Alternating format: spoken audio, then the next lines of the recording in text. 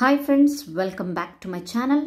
Today we are going to solve the 6th class Science Part 2. It's a revised syllabus 2024.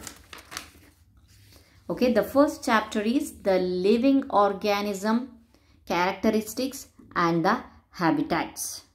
ಜೀವಿಗಳು ಅವುಗಳ ಲಕ್ಷಣಗಳು ಮತ್ತು ಆವಾಸಗಳು. So let's start. Here are the question answers. The living organisms, characteristics and habitats. What is a habitat?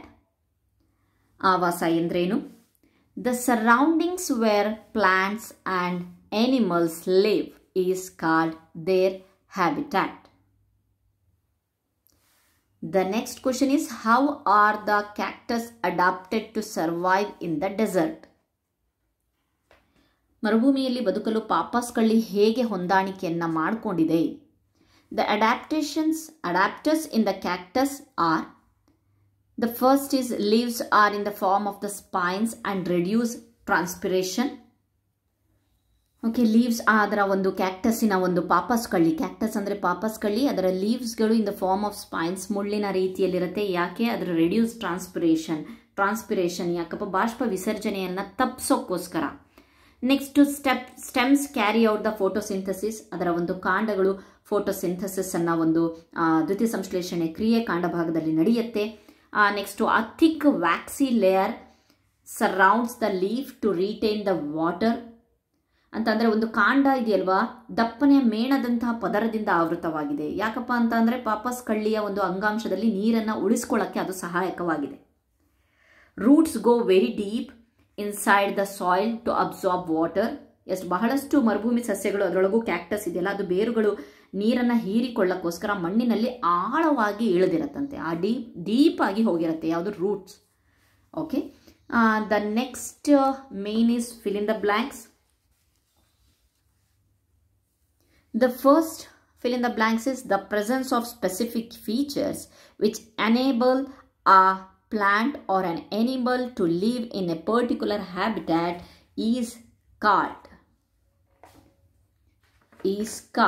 ಒಂದು ನಿರ್ದಿಷ್ಟ ಆವಾಸದಲ್ಲಿ ಸಸ್ಯ ಅಥವಾ ಪ್ರಾಣಿ ಬದುಕಲು ಸಾಮರ್ಥ್ಯವನ್ನು ನೀಡುವ ನಿರ್ದಿಷ್ಟ ಲಕ್ಷಣಗಳನ್ನು ಏನಂತ ಕರಿತೀವಿ? ಅಡ್ಯಾಪ್ಟೇಷನ್, ಹೊಂದಾಣಿಕೆ.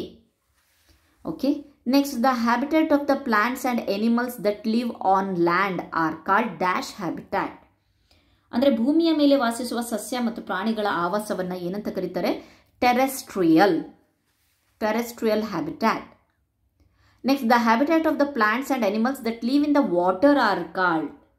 ನೀರಿನಲ್ಲಿ ವಾಸಿಸುವ ಸಸ್ಯ ಮತ್ತು ಪ್ರಾಣಿಗಳ ಆವಾಸವನ್ನು aquatic habitat. The fourth one is soil, water and the air are the dash factors of the habitat. ಮಣ್ಣು, ನೀರು ಮತ್ತು ಗಾಳಿಯ ಆವಾಸದ ಡ್ಯಾಶ್ ಅಂಶಗಳು ಎಬಯಾಟಿಕ್, ಜೈವಿಕ ಅಂತಾರಲ್ಲ, ಎಬಯಾಟಿಕ್. Next changes in our surroundings that make us respond to them are dash called. ನಾವು ಪ್ರತಿಕ್ರಿಯಿಸುವಂತೆ ಮಾಡುವ ನಮ್ಮ ಸುತ್ತಲಿನ ಪರಿಸರದಲ್ಲಿರುವ ಬದಲಾವಣೆಗಳಿಗೆ ಏನಂತ ಕರೀತಾರೆ ಅಂದರೆ stimuli. Okay, the fourth question is, which of the things in the following list are non-living? ಇಲ್ಲಿ ಬಹಳಷ್ಟು ನಾನ್ ಲಿವಿಂಗ್ ಅನ್ನು ಕೊಟ್ಟಿದ್ದಾರೆ. ಪ್ಲಫ್, mushroom, sewing machine, radio, boat, water, ಹಯಾಸಿಂತ್, earth warm. So ಅದರೊಳಗಡೆ ನಾನ್ ಲಿವಿಂಗ್ಸ್ ಯಾವುದು ಅಂತ ಹೇಳಿ? ಪ್ಲಫ್, sewing machine, radio, boat. Okay, the next question is, give an example of a non-living thing which shows any two characteristics of the living things. ಯಾವುದಾದ್ರೂ ಒಂದು ಜೀವಿಗಳ ಯಾವುದಾದ್ರೂ ಎರಡು ಲಕ್ಷಣಗಳನ್ನು ತೋರಿಸುವ ನಿರ್ಜೀವ ವಸ್ತುವಿಗೆ ಒಂದು ಉದಾಹರಣೆ ಕೊಡಿ. ಅದು ನಿರ್ಜೀವ ವಸ್ತು ಆದರೆ ಜೀವಿಗಳ ಒಂದು ಎರಡು ಲಕ್ಷಣಗಳನ್ನಾದರೂ ತೋರಿಸತ್ತೆ ಅಂತಂದರೆ ಕಾರ್.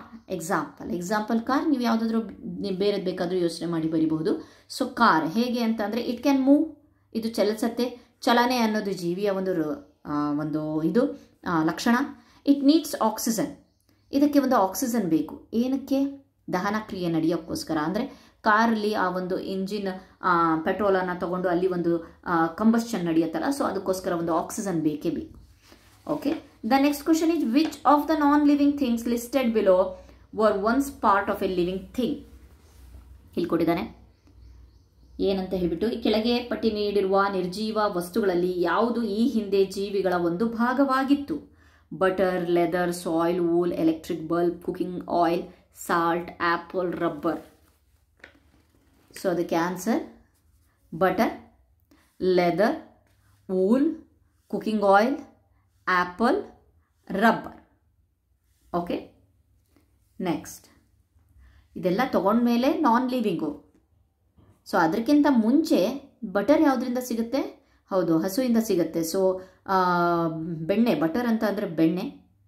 ಸೊ ಹಸು ಹಾಲಿಂದ ತೊಗೊಳ್ತೀವಿ. ಸೊ ಹಸು ಅನ್ನೋದು ಒಂದು ಲಿವಿಂಗ್ ಥಿಂಗ್. ಲೆದರ್, ಚರ್ಮ ಯಾವುದರಿಂದ ಸಿಗುತ್ತೆ? ಸೊ ಕುರಿಯಿಂದ, ಹಾರ್ಸಿಂದ, ಸೊ ಎಲ್ಲ ಸಿಗುತ್ತೆ. ಸೊ ಅದು ಲಿವಿಂಗ್ ಥಿಂಗ್ಸ್. ಅದರಿಂದ ಅದನ್ನು ತೆಗೆದ ಮೇಲೆ ಅದು ನಾನ್ ಲಿವಿಂಗ್ ಆಗುತ್ತೆ. ವೂಲ್ ಆಗಿರ್ಬೋದು, ಉಣ್ಣೆ. Cooking oil, ಎಣ್ಣೆಗಳಾಗಿರ್ಬಹುದು. ಎಣ್ಣೆಗಳು ಬೀಜಗಳ ಮೂಲಕ ಸಿಗುತ್ತೆ. ಅದು ಆ ಒಂದು ಪ್ಲಾಂಟ್ಸ್ ಮೂಲಕ, ಪ್ಲಾಂಟ್ ಬೇಸ್ಡ್ ಆಗಿರ್ತವೆ. So plants living things. ಅರ್ಥ ಆಗಿದೆ ಅಲ್ವಾ ಕ್ವಶನ್? ಆಪಲ್ಸ್, ರಬ್ಬರ್ ಇದೆಲ್ಲ ಲಿವಿಂಗ್ ಥಿಂಗ್ಸಿಂದ ಬಂದಿರುವಂಥದ್ದು. But this are all the non living things. Okay. List the common characteristic of the living things. ಜೀವಿಗಳ ಒಂದು ಸಾಮಾನ್ಯ ಲಕ್ಷಣಗಳನ್ನು ಪಟ್ಟಿ ಮಾಡಿ. Living things need food. Growth, ಆಹಾರ ಬೇಕು. ಗ್ರೋತ್, ಬೆಳವಣಿಗೆ. ರೆಸ್ಪಿರೇಷನ್, ಉಸಿರಾಟ. ರೀಪ್ರೊಡಕ್ಷನ್, ಸಂತಾನೋತ್ಪತ್ತಿ ಕ್ರಿಯೆ.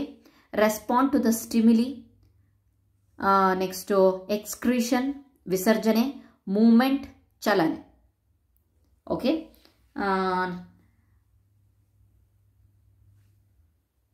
Okay, this are all the characteristics of the living things. ನಮ್ಮ ಒಂದು ಜೀವಿಗಳ ಲಕ್ಷಣಗಳಿರ್ಬೋದು.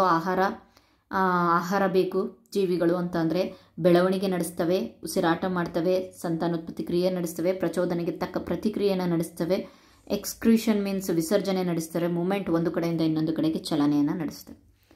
Okay. The next question is, explain Y speed is important for the survival in the gross lands for the animals that leave there. ಹುಲ್ಲುಗಾವಲುಗಳಲ್ಲಿ ವಾಸಿಸುವ ಪ್ರಾಣಿಗಳಿಗೆ ಅಲ್ಲಿ ಜೀವಿಸಲು ವೇಗವಾಗಿ ಓಡೋದು ಮುಖ್ಯ. ಯಾಕೆ ಅಂತ. ಆಮೇಲೆ there is a hint also. Hint ಸಹ ಕೊಟ್ಟಿದ್ದಾರೆ. ಏನು? There are few trees are places for the animals to hide in gross lands habitats. ಹುಲ್ಲುಗಾವಲು ಆವಾಸದಲ್ಲಿ ಪ್ರಾಣಿಗಳು ಅವತಿಕೊಳ್ಳಲು ಕೆಲವೇ ಮರಗಳು ಅಥವಾ ಸ್ಥಳಗಳಿರುತ್ತೆ ಅಲ್ವಾ? ಸೊ ಅದಕ್ಕೊಂದು ಹಿಂಟನ್ನು ಸಹ. Speed helps them to run away from the predators. ತಮ್ಮ ಒಂದು ಪ್ರಿಡೇಟರ್ಸ್ಗಳಿಂದ, ಪ್ರಿಡೇಟರ್ಸ್ ಅಂತಂದರೆ ಈ ಒಂದು ಭಕ್ಷಕ ಪ್ರಾಣಿಗಳು ಅಂತ ಹೇಳ್ಬೋದು. ಸೊ ಆ ಒಂದು ಪ್ರಾಣಿಗಳಿಂದ ದೂರ ಇರೋಕ್ಕೋಸ್ಕರ ಅವುಗಳಿಗೆ ಸ್ಪೀಡ್ ಬಹಳ ಹೆಲ್ಪ್ ಆಗುತ್ತೆ. There four speed is important for the survival in the gross lands for the animals that leave there. Main ಆಗಿ ಭಕ್ಷಕ ಒಂದು ಪ್ರಾಣಿಗಳ ಒಂದು ಸುಳಿವು ತಿಳಿದುಕೊಟ್ಟ ತಕ್ಷಣ ಅವುಗಳಿಗೆ ಆಹಾರವಾಗಿ ಅವರು ಸಿಗದೆ ಅವುಗಳಿಂದ ತಪ್ಪಿಸ್ಕೊಂಡು ಓಡಿ ಹೋಗೋದು ಅವರಿಗೆ ಅವಶ್ಯಕವಾಗಿರುತ್ತೆ. ಅಷ್ಟೇ ಅಲ್ಲದೆ ಭಕ್ಷಕ ಪ್ರಾಣಿಗಳ ಚಲನವಲನಗಳನ್ನು ಆಲಿಸೋಕ್ಕೋಸ್ಕರ ಅವರಿಗೆ ಉದ್ದ ಕಿವಿಗಳು ಸೇರ್ತವೆ. ಫಾರ್ ಎಕ್ಸಾಂಪಲ್ ಜಿಂಕೆ ಆಗಿರ್ಬೋದು. ಸೊ ಕೆಲವೊಂದು ಪಾರ್ಶ್ವ ಭಾಗದಲ್ಲಿ ಕಣ್ಣುಗಳು ಸಹ, ಎಲ್ಲ ದಿಕ್ಕಿನಲ್ಲಿ ಓಡಾಡುವಂಥ ಕಣ್ಣುಗಳು ಇರುತ್ತೆ. ನಾನು ಎಕ್ಸಾಂಪಲ್ ಕೊಡ್ತಿರೋದು ಜಿಂಕೆದು. ಸೊ ಅಂಥ ಟೈಮಲ್ಲಿ ಮೇನ್ ಅವರಿಗೆ ಸ್ಪೀಡ್ ವೆರಿ ಇಂಪಾರ್ಟೆಂಟು. ಸ್ಪೀಡ್ ಅವರು ತಪ್ಪಿಸ್ಕೊಂಡು ಹೋಗೋಕ್ಕೋಸ್ಕರ. ಅಲ್ಲಿ ಹಿಂಟು ಸಹ ನಿಮ್ಮ ಕ್ವಶನಲ್ಲಿ ಕೊಟ್ಟಿದ್ದಾರೆ. ಏನಂತ ಹೇಳ್ಬಿಟ್ಟು, there are few trees are the places. ಬಹಳ ಕಡಿಮೆ ಹುಲ್ಲುಗಾವಲಲ್ಲಿ ದೊಡ್ಡ ದೊಡ್ಡ ಹುಲ್ಲುಗಳೇ ಜಾಸ್ತಿ. ಅದು ಶಾರ್ಟ್ ಆಗಿರುವಂಥ ಹುಲ್ಲುಗಳೇ ಜಾಸ್ತಿ. ದೊಡ್ಡ ದೊಡ್ಡ ಮರಗಳು ಆಗಿರ್ಬೋದು, ಲಾಂಗ್ ಆಗಿರುವಂಥ ಟ್ರೀಸ್ ಆಗಿರ್ಬೋದು ಇರೋದಿಲ್ಲ ಹೋಗಿ ಅವರು ಬಚ್ಚಿಟ್ಕೊಳಕ್ಕೋಸ್ಕರ. ಸೊ ಹಾಗಾಗ್ಬಿಟ್ಟು ಅವರಿಗೆ ಮೇನ್ ಇಂಪಾರ್ಟೆಂಟ್ ಆಗಿರೋದೇ ಅವರ ಕಾಲುಗಳಲ್ಲಿರುವಂಥ ಶಕ್ತಿ, ಫಾಸ್ಟಾಗಿ ಓಡೋಕ್ಕೋಸ್ಕರ. ಸೊ ಹಾಗಾಗ್ಬಿಟ್ಟು ಅವರಿಗೆ ಆ ಒಂದು ಅಭ್ಯಾಸ, ಆ ಹೊಂದಾಣಿಕೆಯನ್ನು ಮಾಡ್ಕೊಂಡ್ಬಿಟ್ಟಿರ್ತಾರೆ ಅವರು. Okay. Thank you friends. I hope you are all understand. ಆಮೇಲೆ ನಾನು ಅದನ್ನು ಕನ್ನಡದಲ್ಲಿ ಎಕ್ಸ್ಪ್ಲೇನ್ ಮಾಡ್ತಿರೋದು ನಿಮಗೆ ಯೂಸ್ಫುಲ್ ಆಗಿರುತ್ತೆ ಅಂದ್ಕೊಂಡಿದ್ದೀನಿ. ಪ್ಲೀಸ್ ನಾನು ಕನ್ನಡದಲ್ಲಿ ಎಕ್ಸ್ಪ್ಲೇನ್ ಮಾಡಬೇಕೋ ಬೇಡ ಅನ್ನೋದನ್ನು ಪ್ಲೀಸ್ ಕಮೆಂಟ್ ಮಾಡಿ. It will be helpful for me also to make the next videos. Thank you once again.